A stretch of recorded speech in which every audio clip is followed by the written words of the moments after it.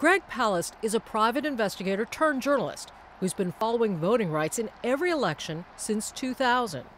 I got into this stuff when Bush won by 527 votes. And now, it's a decade and a half later, and I'm hearing the cry of voter fraud. There's 1 million people committing voter fraud. Is there really this big crime wave? Here's the type of matching that they do. Vincent Hardy Williams voted in Georgia. Vincent H. Williams voted in Virginia. Okay. So they said that that's the same guy. And how do they know that that's the same person? Stacey Abrams is the top-ranking Democrat in Georgia's state assembly.